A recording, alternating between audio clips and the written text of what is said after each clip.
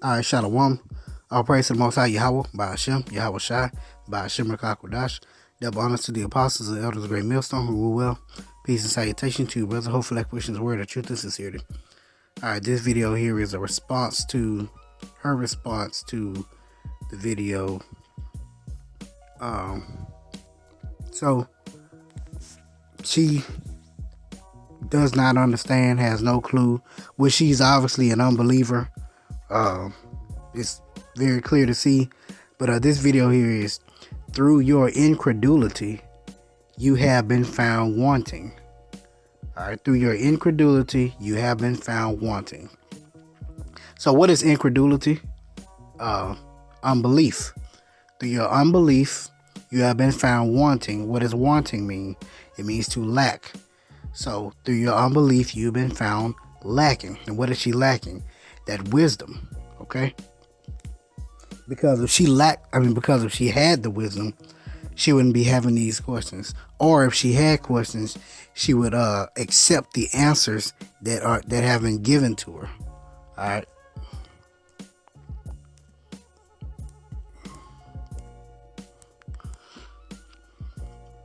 This is Sirach chapter 1 verse 14.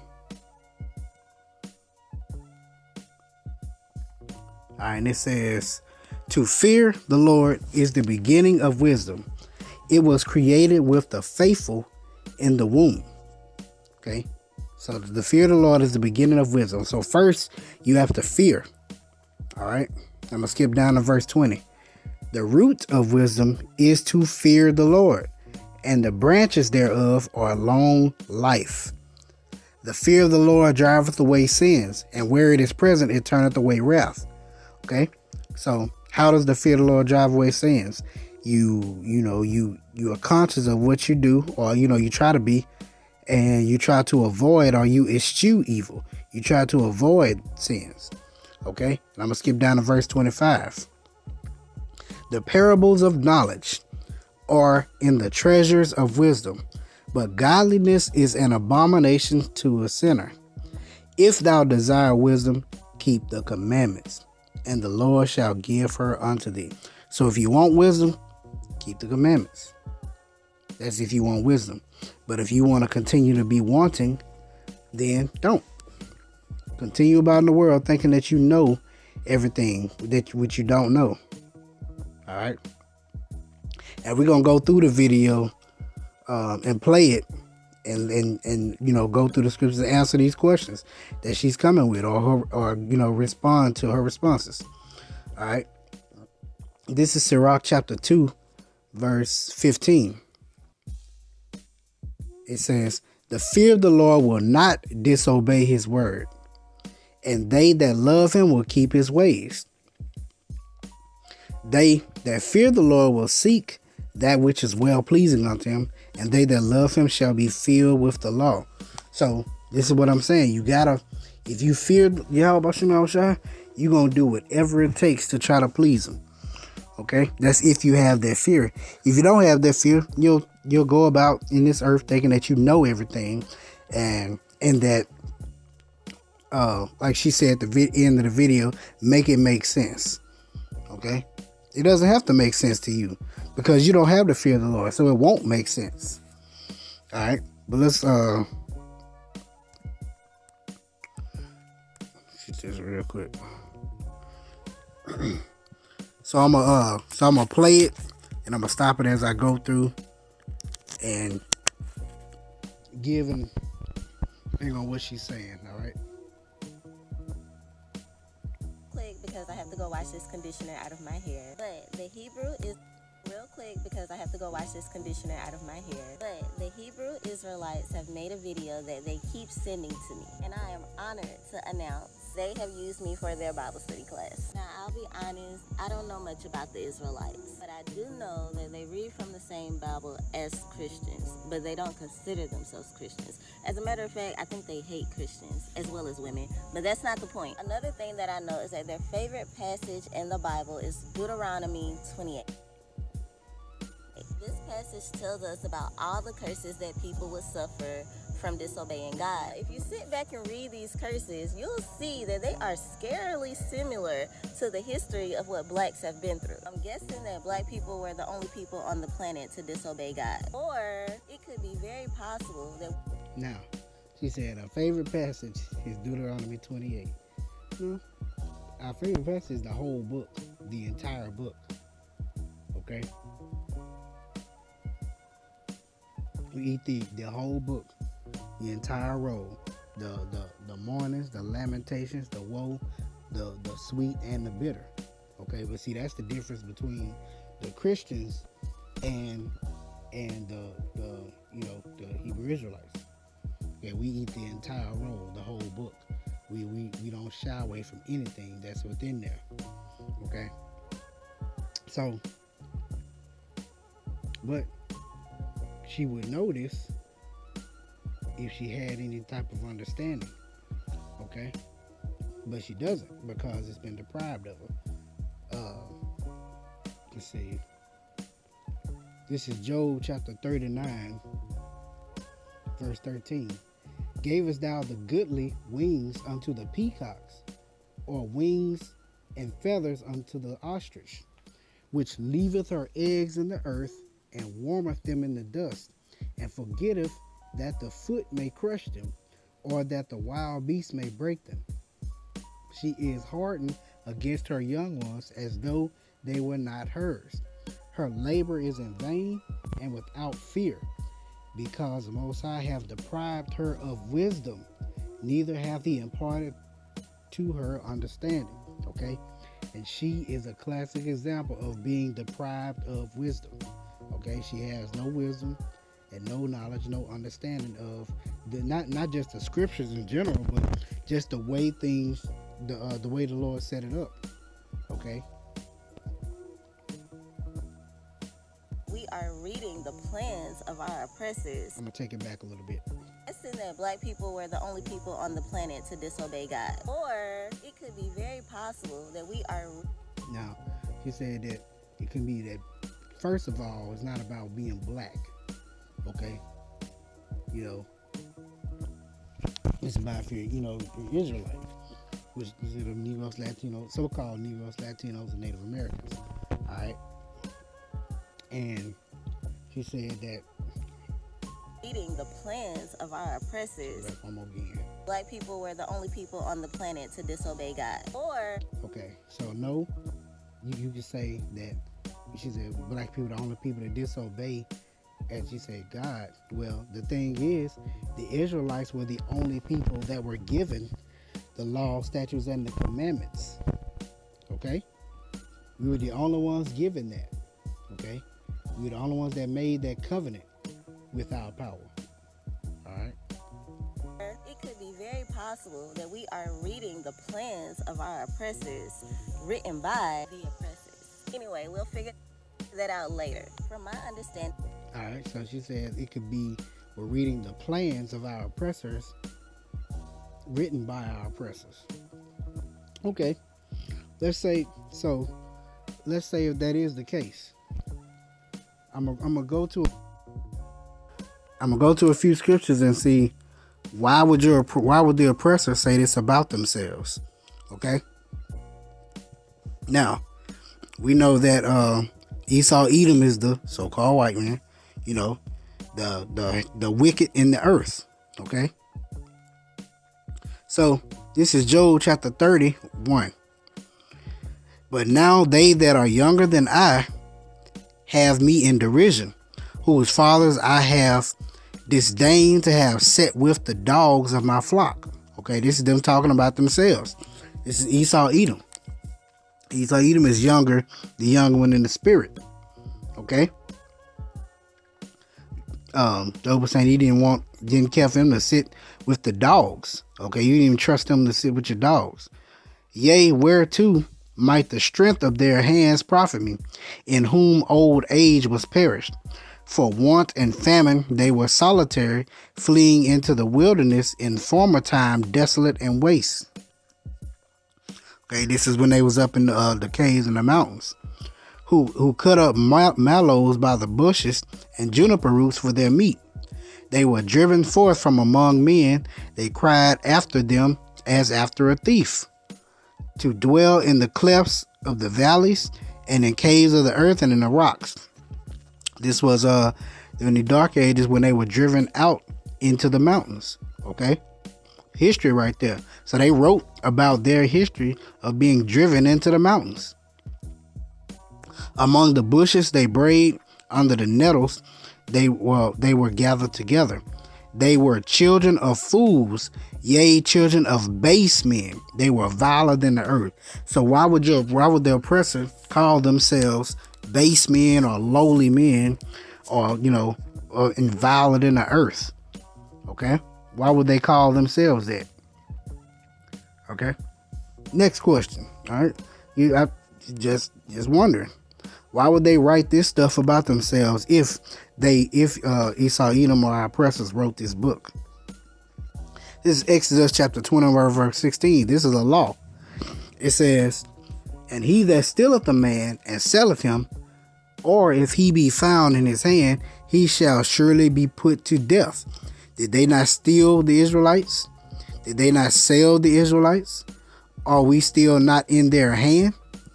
Obviously, we are. So that means that they should be put to death.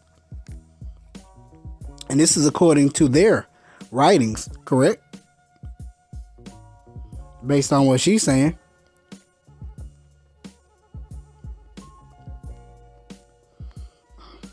All right, this is Malachi chapter 1.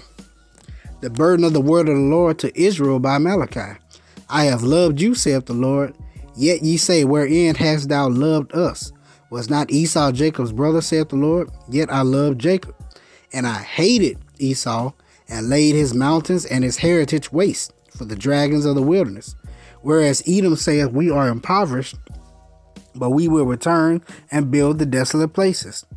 Thus saith the Lord of hosts, they shall build, but I will throw down, and they shall call them the border of wickedness, and the people against whom the Lord hath indignation forever." So they wrote about their God that they're serving, hating them forever and not loving them, and they call them the wicked. Does that make sense to write? If they wrote this about themselves? No, it doesn't. Let's continue on. Let's get another one.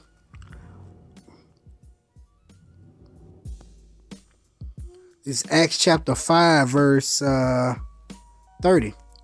"The God or the power of our fathers raised up Yahushua, whom ye slew and hanged on a tree. Him hath the Most High exalted with his right hand to be a prince and a savior, for to give repentance to Israel and forgiveness of sins." So they wrote in there that nobody else on the planet Earth can repent or be forgiven of their sins but Israelites. And they're not Israelites. That doesn't make sense at all. So let's get this here. Let's continue on. We can go with this all day. It's Hebrews chapter 12, verse 16. "Lest there be any fornicator or profane person as Esau, who for one morsel of meat sold his birthright. For ye know how that afterward, when he would have inherited the blessing, he was rejected." So their God that they wrote about to control us rejected them. They wrote that. "For he found no place of repentance, though he sought it carefully with tears."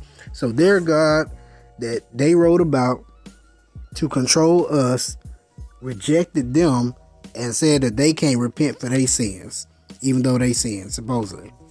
It's according to what she's saying. Make it make sense to me. Let's get another one.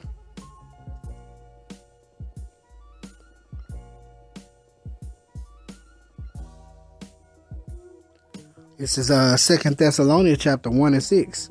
"Seeing it is a righteous thing with the Most High to recompense tribulation to them that trouble you." Did not Esau, Edom trouble the Israelites? Did not the so-called white man come and steal us? from all over, including the west coast of Africa, brought us over here to serve hardcore slavery and still found in their hands, still on the bottom, still being oppressed. Or not, they not troubling us on all sides. It says it's a righteous thing to recompense them. Tribulation to them. And what is that recompense of tribulation? This is Revelation 13:10. He that leadeth into captivity shall go into captivity. There's recompense. He that killeth with the sword must be killed with the sword. Here is the patience and the faith of the saints, as we're patiently waiting on. Okay? And I definitely couldn't leave this one out. Why would they write this about themselves? It's Obadiah chapter 1. I'm going to start at verse 15. For the day of the Lord is near upon all the heathen.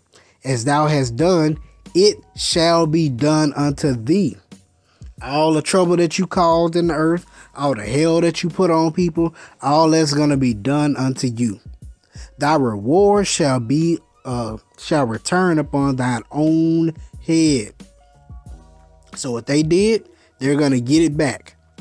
For as ye have drunk upon my holy mountain, so shall all the heathen drink continually. Yea, they shall drink, and they shall swallow down, and they shall be as though they had not been. But upon Mount Zion shall be deliverance. That's Israel. And there shall be holiness, and the house of Jacob shall possess their possessions. Okay. And the house of Jacob shall be a fire, and the house of Joseph a flame, and the house of Esau for stubble. And they shall kindle in them and devour them, and there shall not be any remaining of the house of Esau, for the Lord have spoken it. Yahweh Shema Shai have spoken it. So why would they write in there that their God is going to basically eradicate them, to eliminate them from off the face of the earth? There will not be any remaining of them. Why would they write that about themselves? Doesn't make any sense. But I digress. Here we go. Let's get back to what she talking about.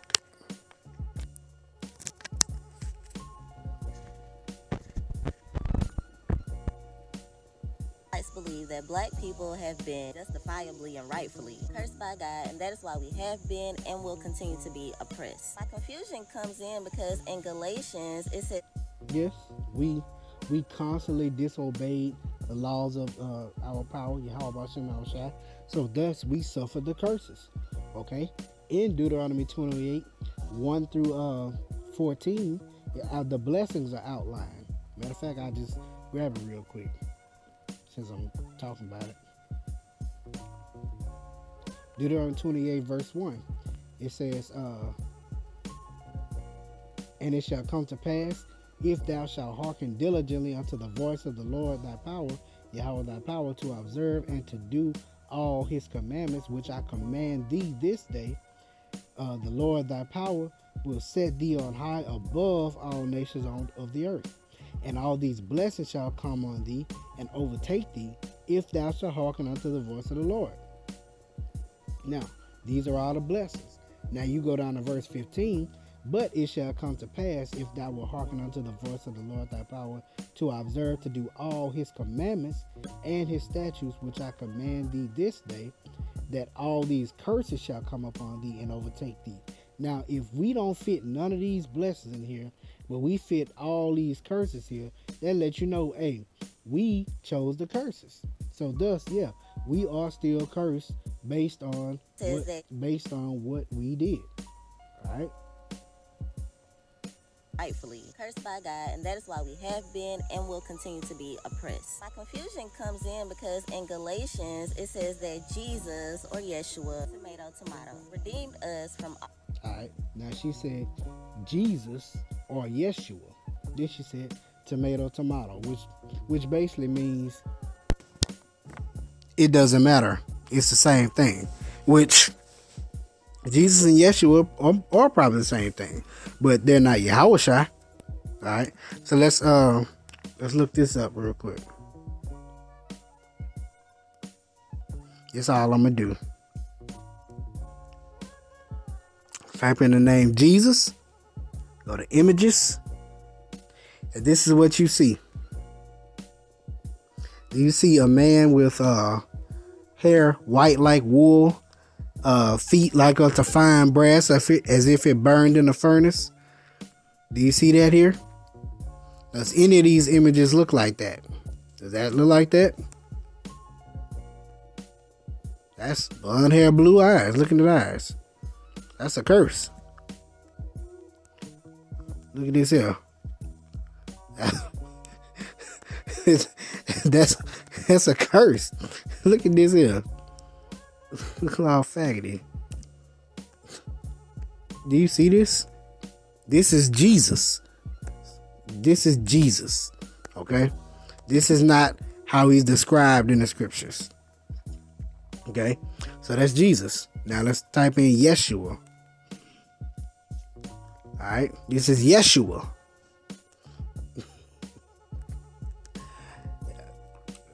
Doesn't look any better, does it? This is Yeshua.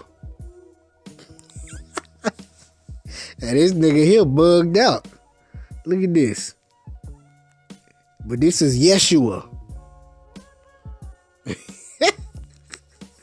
Yeshua. See what I'm saying? This is Yeshua. No. Jesus and Yeshua, yeah. Tomato, tomato. But the name is Yahweh Shai.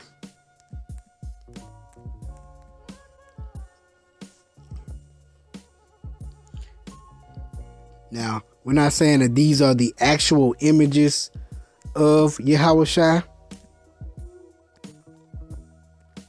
You know, but they are more closely related images to what's described in the scriptures. His head on his hairs were white like wool. Okay. And his feet were as to fine brass, as if they burned in a furnace. You take that brass, it's like a goldish, yellowish gold color, and then you burn it, and it's a dark brown color. Okay. Eyes are red. His eyes are as a flame of fire. All these things. This is a close. We're not saying that this is Yahweh Shai, but it is a closer depiction than what we usually see. Okay? And even when you go into the book of Revelation, said he is clothed with a garment down to the foot, and his girdle about the golden paps. All right. But anyway, I just wanted to point that out too. That the difference between Jesus and Yeshua and Yahweh Shai.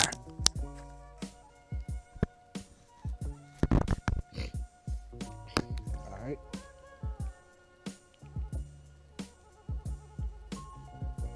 All the curses of the law by becoming a curse. Confusion comes in because in Galatians it says that Jesus, or Yeshua, tomato, redeemed us from all the curses of the law by becoming a curse for us. The last part of what I just said literally tells us that this character is a curse, and we are not going to ignore that. But our focus for now is on the first part. I'll repeat it. It says Jesus redeemed us from all curses of the law. Why then did all of this black oppression happen after his alleged death? And why do y'all still claim that black people are cursed? All right. So let's get the scriptures. Let's get the scripture that she's talking about. But it says that Yahweh shall redeem us from the curse of the law. Okay, this is Galatians chapter 3, and I'm going to start at verse 6, but the point is going to be at 13. It says, even as Abraham believed the Most High, and it was accounted to him for righteousness. Know ye therefore that they which are of faith, the same are the children of Abraham. And the scripture, foreseeing that the Most High would justify the heathen through faith, preached before the gospel unto Abraham, saying, in these shall all nations be blessed, which they were. So then, they which be of faith are blessed with Abraham, are blessed with faith for Abraham. Okay. For as many as are of the works of the law are under the curse, for it is written, cursed is everyone that continueth not in all the things which are written in the book of the law to do them. And did we continue in the book of the law? Did we continue? Did we keep the laws, statutes, and commandments perfectly? No, we didn't. We constantly went off. So therefore, we got the curses. Okay, as according to Deuteronomy 28:15. So you got to put it together. But it says, but that no man is justified by the law in the sight of the Most High, it is evident, for the just shall live by faith. No, we're not justified by the law. Because first of all, it is impossible for us to keep all the laws 100%. Because if you break one, you're guilty of breaking them all. Okay? And the law is not of faith, but the man that doeth them shall live in them. Hamashiach hath redeemed us from the curse of the law. Okay, this is what she was talking about. Hamashiach hath redeemed us from the curse of the law, being made a curse for us. For it is written, curses everyone that hangeth on a tree. Okay. So, how did he redeem us from the curse of the law? When he came and shed his blood to die for us for the remission of our sins. Okay.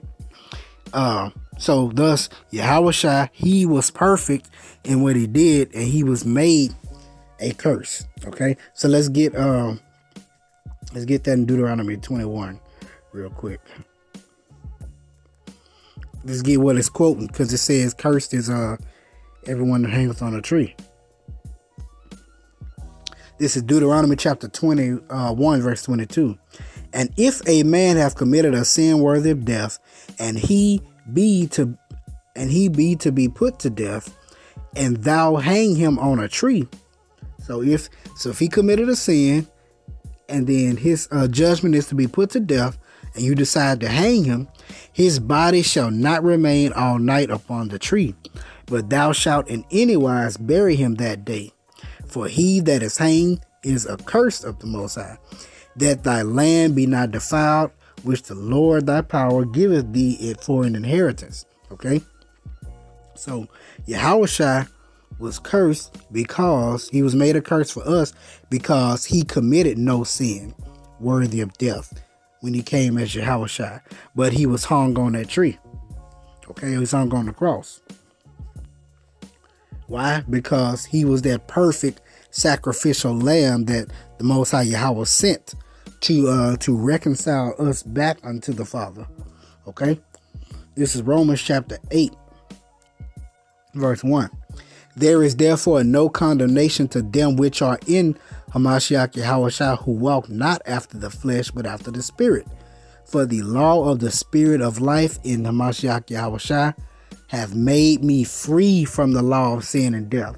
That's what he came for.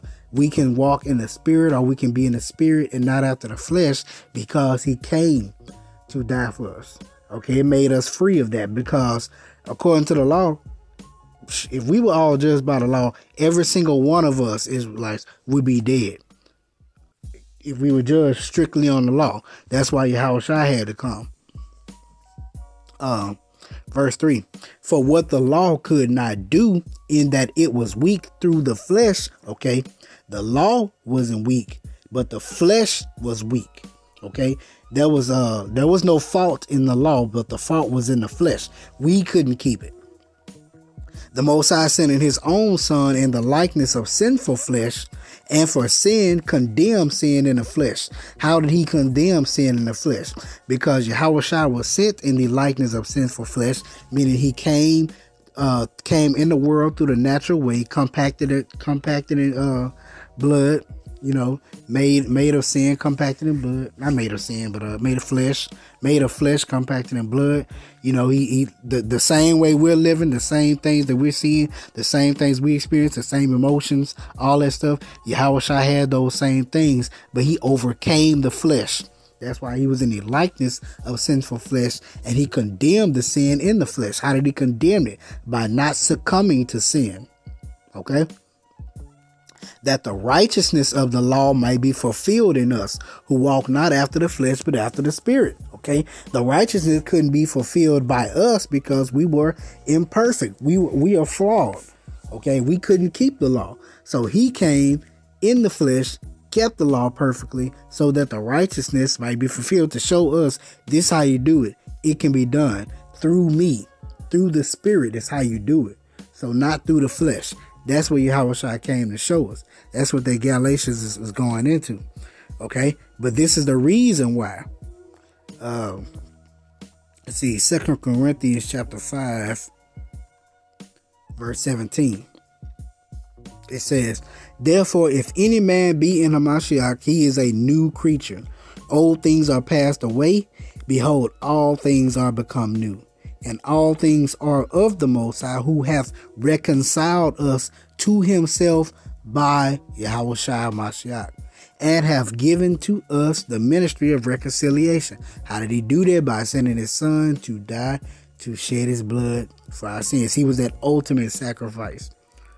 To wit, the Most High was in Hamashiach, reconciling the world unto himself, not imputing the world of Israel unto himself, not imputing their trespasses unto them. This is why I said, if we were judged by the law and Yahushua didn't come, we would all be dead, if our trespasses or our sins would be imputed unto us. And hath committed unto us the word of reconciliation.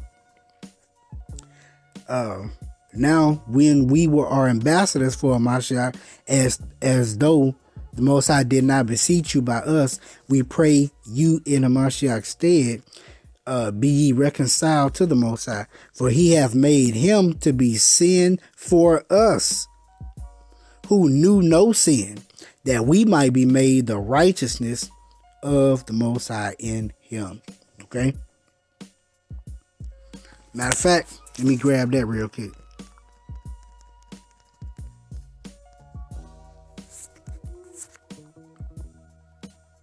This is John chapter 1, verse 29. It just, the last verse we read, not the last verse, but where is it at? Verse 19, to wit that the Most High was in Hamashiach, reconciling the world unto himself. This is what he meant by that. I lost it. Let me get back there real quick. It's John chapter 1, verse 29. The next day John seeth Yahushua coming unto him, and saith, behold, the Lamb of the Most High, which taketh away the sin of the world. That's Israel. Because why? We read earlier, Acts 5 and 30, the Most High raised up Yahushua, whom he slew and hanged on a tree. Him hath the Most High exalted with his right hand to be a prince and a savior, for to give repentance to Israel and forgiveness of sins. So to take away the sin of the world, that world is Israel. All right.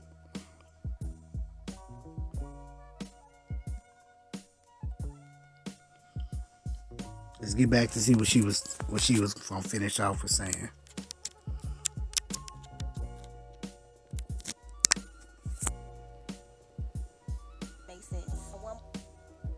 Us from all curses of the law. Why then did all of this black oppression happen after his alleged death? Okay. She asked why did all the oppression happen after his death? Why? Because we still had to suffer the curses. Okay? Because we still had to learn. We still have to be taught. Okay? Because we chose the curses, that has to play out. As a matter of fact, let me get that in Revelation 22. This is Revelation 22, verse 1. And he showed me a pure river of water of life, clear as crystal, proceeding out of the throne of the Most High and of the Lamb. In the midst of the street of it, and on the other side of the river, was there the tree of life, which bare 12 manner of fruits, and yielded her fruit every month. And the leaves of the tree were for the healing of the nations. Okay, we'll finally be able to take of those trees to eat of them. Okay, for the healing of the nations, their fruit. And check this out. Focal point. And there shall be no more curse. But the throne of the Most High and of the Lamb shall be in it, and his servants shall serve him. And they shall see his face, and his name shall be in their foreheads. So when the kingdom of heaven is come, so after this is over with, after Esau is taken down, or the end of Esau's world and the beginning of it that follows comes, then there shall be no more curse. So yes, although he came to redeem us, to reconcile us back to the Father, we still have to serve out the judgment. Okay, it's the same thing with you as a parent. When your child does something and you punish your child, your child may beg for your forgiveness. Like I'll just say, if your child does something that you don't like, or that you instruct them not to do, and you get ready to whoop them, they hold their hands and they say, please don't whoop me. I'm sorry. I didn't mean to. Guess what? Oh, I forgive you. But you still finna get this ass whooping. That's what happens. We were forgiven. We still got to serve out this punishment, though. That's all it is. It's literally just that simple. Okay? And to further the point, let me grab this here, now that I think about it.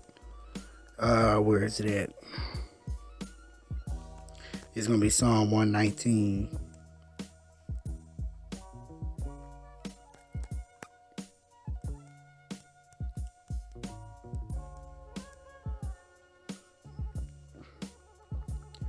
This is Psalm 119 and 71. It is good for me that I have been afflicted, that I might learn thy statutes. That's the whole purpose of us going through this captivity, being punished, is so that we can learn and appreciate righteousness. That's the whole purpose of it. It's literally just that simple. Okay?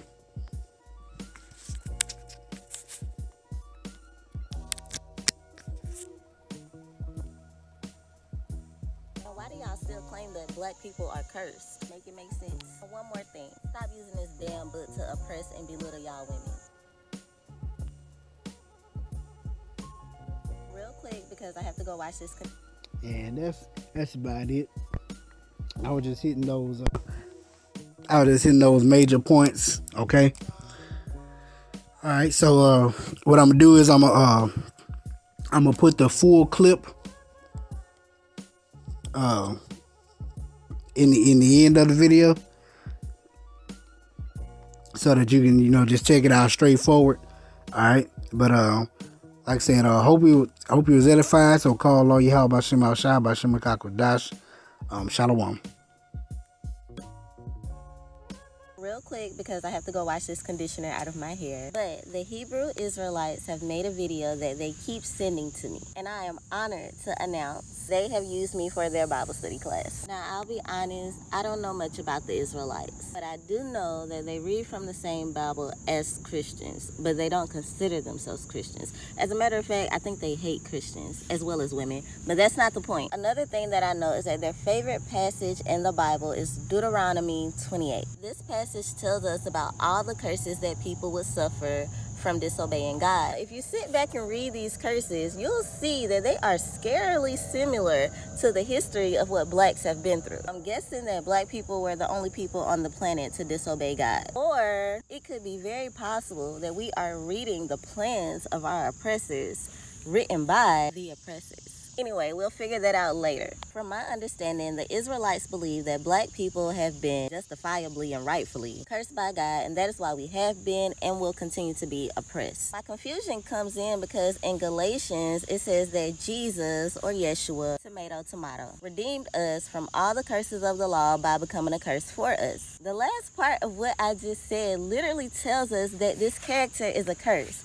and we are not going to ignore that. But our focus for now is on the first part. I'll repeat it. It says, Jesus redeemed us from all curses of the law. Why then did all of this black oppression happen after his alleged death? And why do y'all still claim that black people are cursed? Make it make sense. One more thing. Stop using this damn book to oppress and belittle y'all women.